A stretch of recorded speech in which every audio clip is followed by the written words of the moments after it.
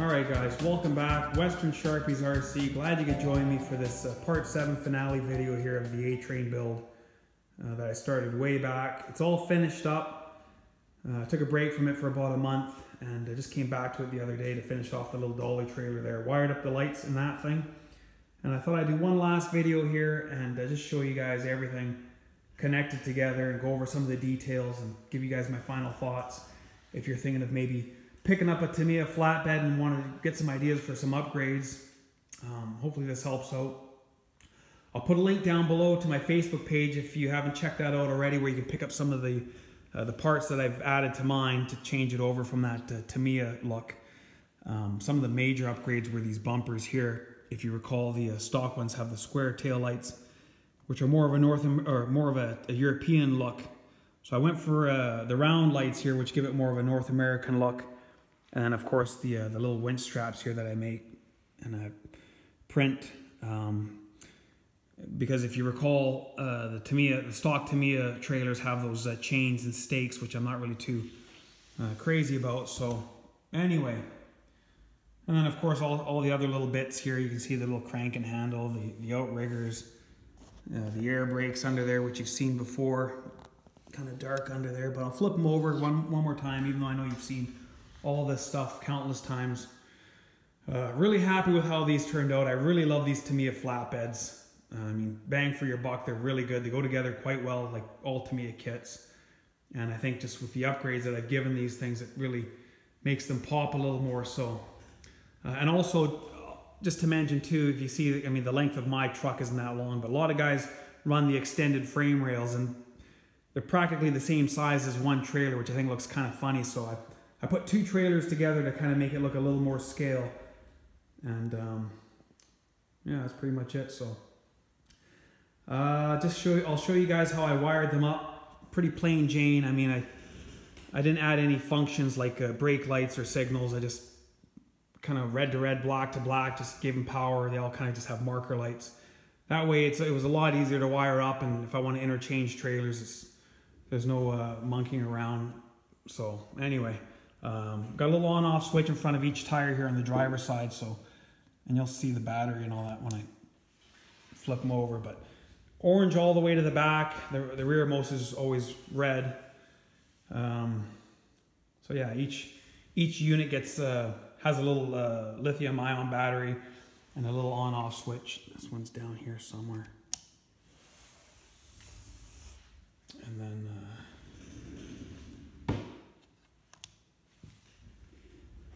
so they look really good, all lit up. I'm really happy with these things, how they turned out.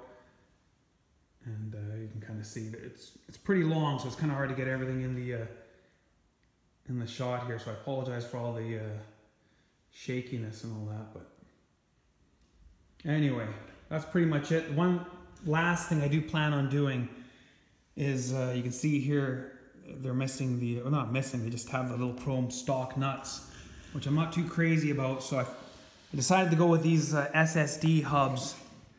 I guess the 1/10 scale crawler guys use these, and I think those will look pretty good. So I've got 16 of those. That got expensive quick, but I was originally printing some hubs, but they just don't fit on there really good. And I kind of like the looks of those hubs, which look a little more scale, but like I said, they don't fit on there really good. So waiting for those to show up, and then that'll be completely it. And then that'll be it. After that, I'll just load stuff on the trailers and haul all kinds of different things around. So just to give you guys my thoughts as far as the straps are concerned, I went with 8 on mine. I mean, you can probably put about 10, which I think would be sufficient as well. Anything less than 8 kind of leaves a little bit too big a gap if you want to haul like things like pallets around. But if you're hauling big stuff like you know, construction equipment or you know, bundles of pipe or you know, lumber, then you might not need as many. But it's kind of nice having, I think, 8. It looks scale, and like I said, you'll always have a strap somewhere to secure something down. So anyway, there's the dolly trailer all finished off. That turned out really good. You can see the little details there. The little glad hands, the little halo hoop there, the safety chains. There's the pintle hitch. And then I just I used some spiral wrap, poked a little hole through the mesh on the tongue there and fed it through to the little air box here on the tongue, and then continuing on with the air lines to the rear trailer. So the nice thing is it you know, there's enough slack that it doesn't bind up when it jackknifes or turns and all that. So it looks really cool rolling down the road, all those wheels turning. So that's pretty much it. I'm probably forgetting a few things, but leave a comment down below if there's a question you got or something you want to know. I'm happy to answer it. But anyway, guys, that's it. I'll flip them over and we'll get a look at the bottom side, and yeah, that'll be it. Actually, one last thing I want to show you before I disconnect the dolly trailer and flip them all over is just to show you how it pivots. Really nice without binding up.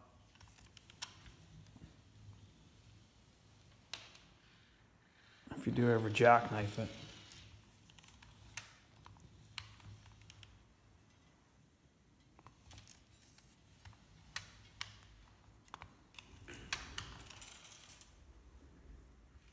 One other thing I'd like to mention before I flip them over as well. If you pick these air lines up, just disconnecting them and attaching them to these glad hand holders. I don't really recommend taking them on and off just because they're tiny as is, and they're just kind of press fitted together. So the least amount of handling is kind of recommended. If you can, ideally just hook them up and then leave them like that. But for whatever reason, if you do need to disconnect them, just carefully, twist them on and off, and you can use a little set of needle nose pliers to kind of press them together. But just wanted to mention that as well, because it is quite tedious. So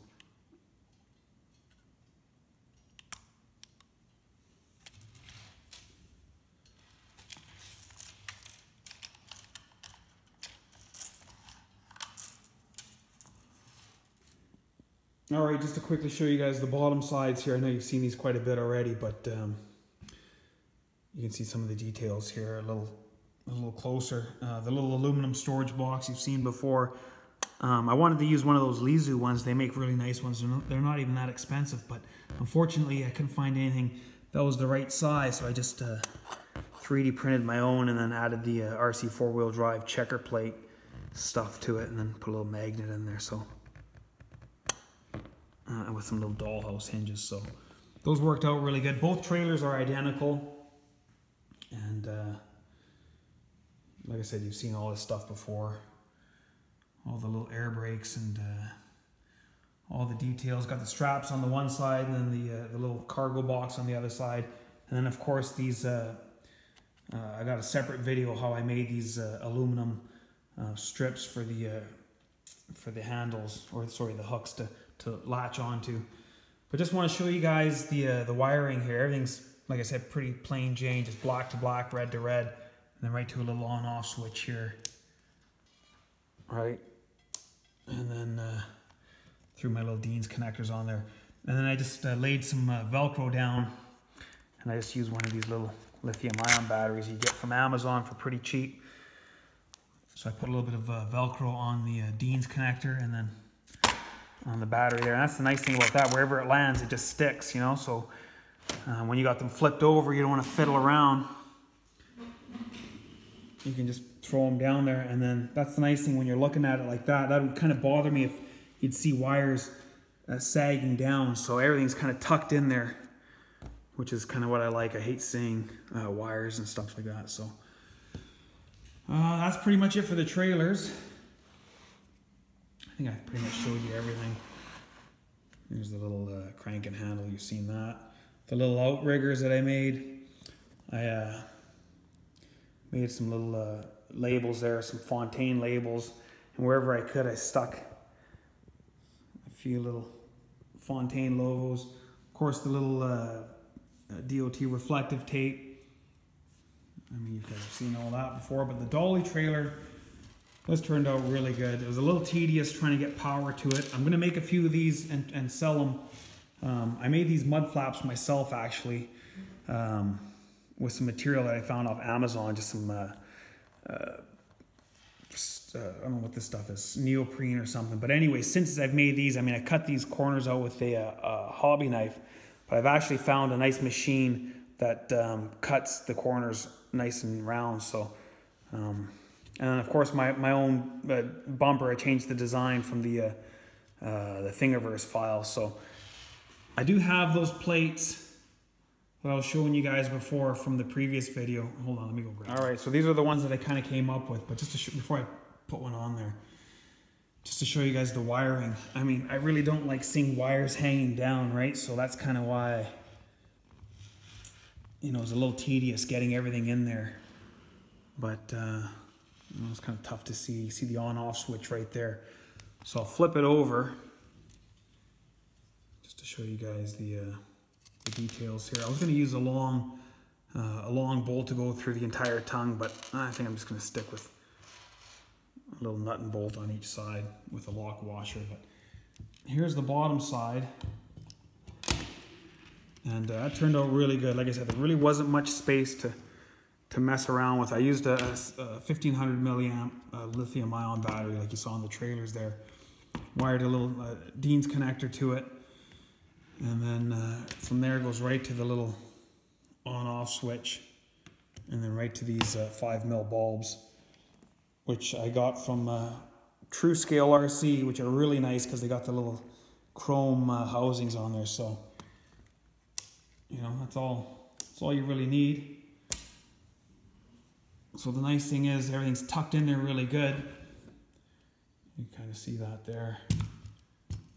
And then the final touch will be one of these little plates. I don't know what I'm going to use yet, or if I'm going to use anything at all. That one there, maybe that one there, I don't know. But anyway, guys, that's pretty much it. Everything's all finished up.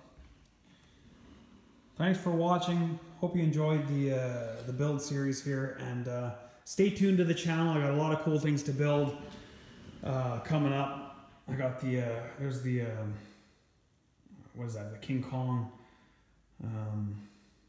Russian looking 4x2 truck. I got some tankers in the bottom box there. Some really cool stuff up there that I'll do a separate video here and show you guys all the unboxing of all this stuff. Some cross-arch C trailers. There's a Intercontinental Express trailer. Some models and stuff like that. There's a cross-arch C trailer, and then some RC four-wheel drive stuff behind there. So a lot of cool things coming up on the channel, guys. Hope you're enjoying it, and thanks again for watching, and we'll see you in the next one.